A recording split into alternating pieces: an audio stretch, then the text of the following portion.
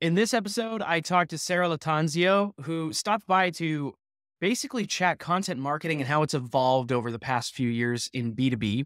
So, here are a couple things you're going to learn. First off, she went through her process for collecting information when she gets a new content marketing client and actually building that strategy out from scratch. So, you'll learn that. And then also innovative ways for companies to use LinkedIn, especially B2B companies. So, let's dive right into the episode and we'll just dive right into it. So, if you wouldn't mind, just to kind of set the tone for this interview and give people a little context on who you are, would you give us just the bullet points of your career as a marketer and what you're focusing on now? Okay. Well, I'm Sara Lattanzio. I'm a B2B marketer that has been, most of their life in B2B with a bit of B2C as well. Um, I have focused, especially in the last couple of years, officially on content marketing. I think now that's where marketing is at in general. I'm saying officially because before it was always in the air. I had also a lot of side projects, but now I also do it in my job. I've grown quite a bigger audience on LinkedIn, now about 30,000 followers. And so this gives me also the opportunity to explore some freelancing on content marketing on the side. And could you just walk us through what your general client work kind of looks like now? What are people coming to you for? What work do you help them with? What kind of your process? So I do consulting more than really operations, also because I'm just one. Um, but basically, the overall pain point is that companies are starting to realize that they don't have a strategy for it. So they get very frustrated that they're investing so much time in it. They also hire maybe larger content teams, but there is nothing to pull the strings together. And I think for me, obviously, I experience this very, very often in-house, and B2B has the problem that unless you're marketing to marketers, like most of those companies having a lot of success on LinkedIn are doing, your hands are tied if there is no real ways to aggregate all the information in-house, right? And this means if you don't have this channel of communication with sales in a sales-led motion, and maybe this channel of communication more with product if you have a PLG motion. And so I help pull all the strings together, also reorganize a bit what's there, because obviously repurposing is a big topic as well. There are also a lot of companies who are just churning out content, but every time they start from scratch. So it feels like I need to do so much work, while in reality you just need better processes, for example. So when a B2B company comes to you for help for, developing a bigger strategy, what are the big mistakes that you typically see them making already that you need to correct? Okay, so first of all, looking at the situation, the first point is understanding their business strategy, because this will determine all the rest, right? So if there is no if there is a complete disconnect between the content and the business strategy, that's already the first conceptual thing to fix. But also if they have like a messaging and positioning that is in place or not, because content is an amplificator. So I don't even get into it if the base is not it's not there. If the problem is more really on the implementation side, then I want to see if what understanding they have of the clients, if they have a way to create content based on what the client really wants and needs, or if they're just doing assumptions and basically saying, oh, okay, it's a marketer. I think marketers like TikTok. Let's talk about TikTok. So I think to make it simple, it's the first thing is seeing if there is audience fit, audience content fit, audience channel fit, like are you addressing the people in the right channels? Are you also creating the right content for said channel? Are you stretching yourself too thin? Meaning maybe you are two people and you're trying to be all over the place. Then better start focusing your energies in one spot, right? And then if this is already done, then you can look at the tactics and you can be like, oh, can we just, optimize all the blogs that you have, can we make, your content on social more social friendly because it's actually not, not optimized for social. Um, yeah. And oftentimes maybe it's also the way they produce content, what I said before, if they really don't work consistently with their subject matter expert, then there is also something to fix in the process to create content in the content operations. So for these B2B companies that come to you, they have probably already tried content, but like most B2B kind of know they need to do it. So they probably tried and failed before.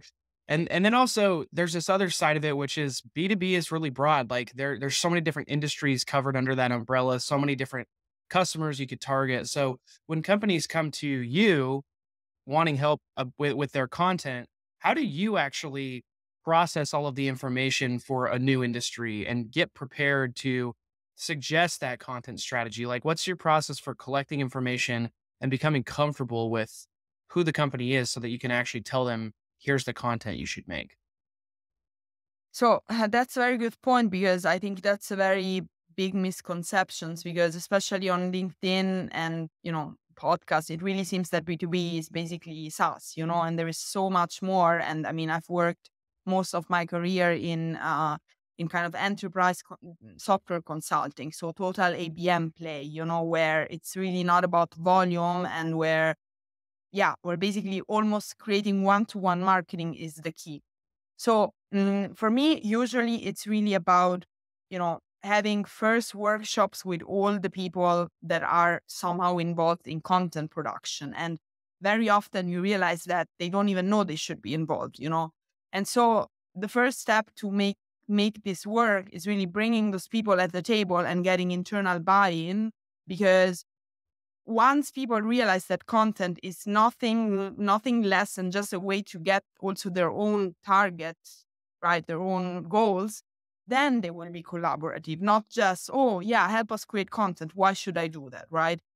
um and then obviously, I mean, it would be ideal if you can do customer interviews yourself, or at least give them the key to do them systematically to, create really those value props, canvas to with pain points and gains and pains and really how the product solves all of that.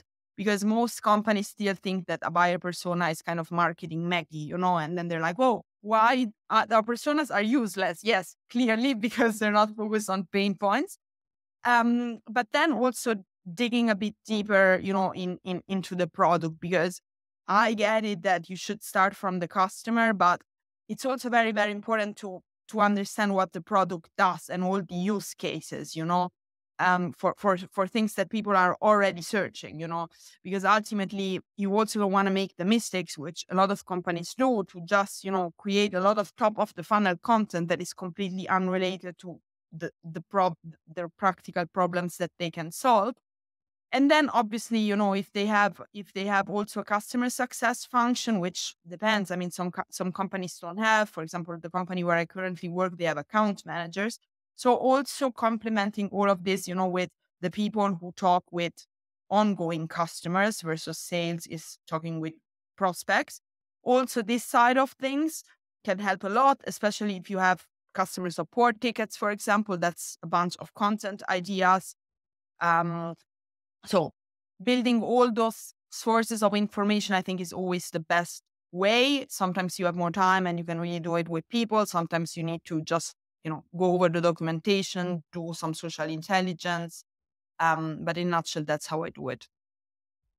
When you look back, so you've been doing content marketing for a while. If you look back to the first day that you were introduced to content marketing and what that looked like compared to what content marketing looks like now, what are the big changes that stand out to you? So, I mean, when I started, I didn't know it was called content marketing, and nobody called it content marketing. And I feel it was a lot more like blogs, it was really like blogs, events, that's it. And events wasn't even content marketing because it was just like pitching, So I feel that the transition is definitely that people are starting to realize content marketing is something holistic. There is no longer this disgregation between social blogs. It's kind of one pot, and the more you can connect it, the better. And also, I think, especially B2B companies are realizing, okay, actually, it's also no longer just marketing, because before it was really like, okay, I'm hiring marketing, I'm hiring, a blog writer, whatever. It's their job. I'm spending the money on them. They should do it. And now they realize, no, actually, it's a GTM strategy. Like, we should all work together and bring out the message, right? Also, because cold outbound is becoming less and less official. And actually, efficient, sorry.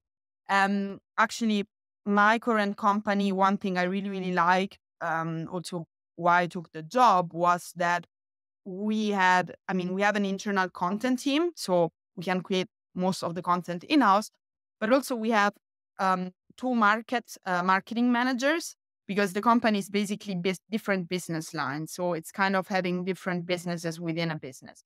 And so you have those marketing managers that work cross-functional and are in charge of getting the content done for those market units and working with the subject matter experts.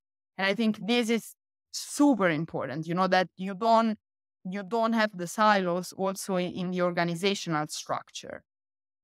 And the last thing that I've noticed is also that more and more, really, this thing about corporate influencers is becoming real. There were always those people who were super engaged, who organize meetups in their free time and all of those things. And now companies are putting money behind it, maybe helping them create their own YouTube channels, all of those things. Yeah, that's interesting. Yeah, that's certainly happening. So from my experience talking content marketing with companies, a lot of the time they just kind of want to jump right to channels. What's the channel that's going to work? And like you said a long time ago, or maybe not that long ago, blogs were that was all of content marketing. Are you doing a blog or not? That was content marketing. And it was very channel focused. And it's still like that. They're just more channels now to select from. So I'm just curious from your perspective, before you help a client see what channel is going to work for them, what are the things that come before that the check boxes that you need to make sure are there before you then say, oh, well, social media can work really well for you, or TikTok or blog posts? Well, ideally, obviously, it's like interview the audience, know where they're active, but I think it's, sometimes it's pretty straightforward. There are those channels where I would never say you will not be able to reach your audience there. A blog, I think it's just a must also, because for most companies, it's the pillar content, to then do all the rest. And obviously for LinkedIn, for B2B, LinkedIn is always the top choice. So I would always recommend them as a base. And then, if somebody has more capacity, if they really believe in content marketing and think, okay, let's put also some branding on it, let's do the podcast, or let's, do something crazy on TikTok because we want to test, then why not, But it's a bit like, first, do your homework. And then when you have free time, you can go crazy and have fun. And so actually, I rather do the opposite. I rather completely advise to stop all the experimentation stuff when I see there is no baseline for the real important things. And this usually gives also more confidence, because when somebody's like, oh, I actually am doing something consistently and we're seeing the results, then they also get the buy-in and also the confidence to test something that maybe might work out or maybe not.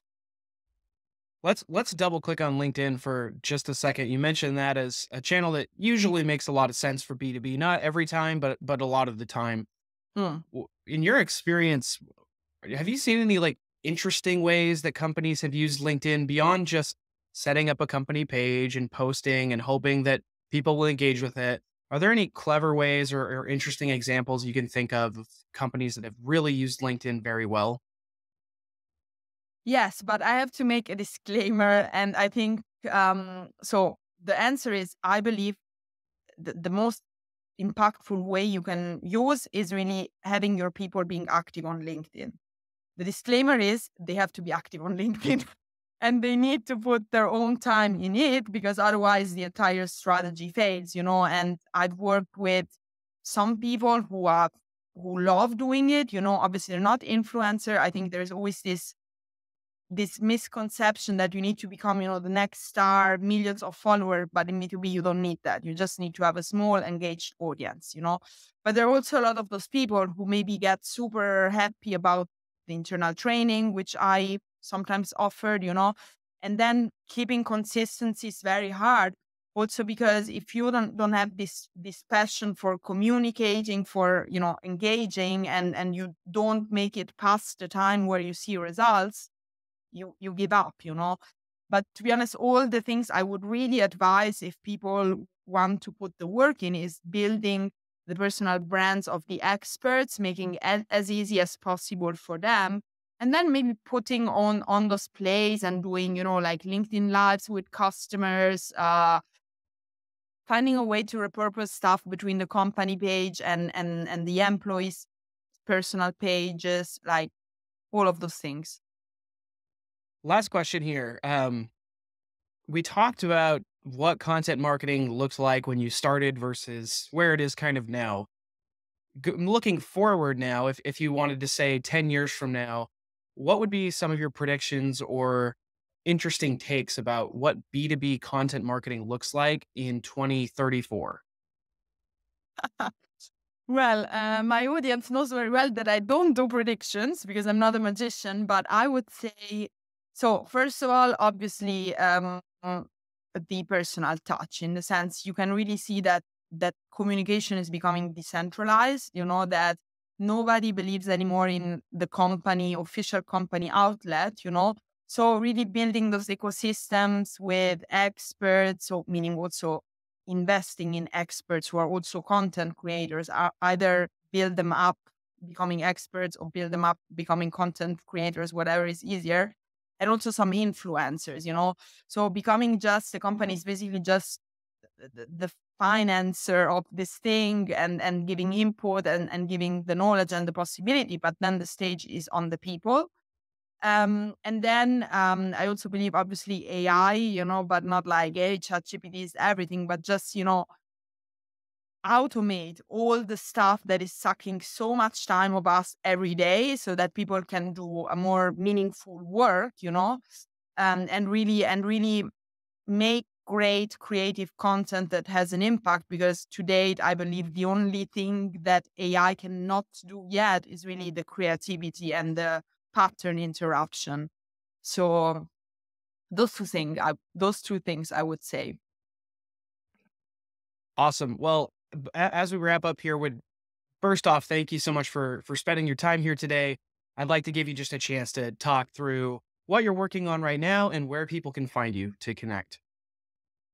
Well, you can find me on LinkedIn. Obviously, that's where I hang out most of the times. And yeah, I'm working at the moment mostly in house at Novum, a Swiss software company. And on the side, I do some advisory for content marketing, and I also from time to time work as a influencer with brands. I don't know how you can call it, but that's a new thing I really like doing as well. If I believe in the brand, obviously.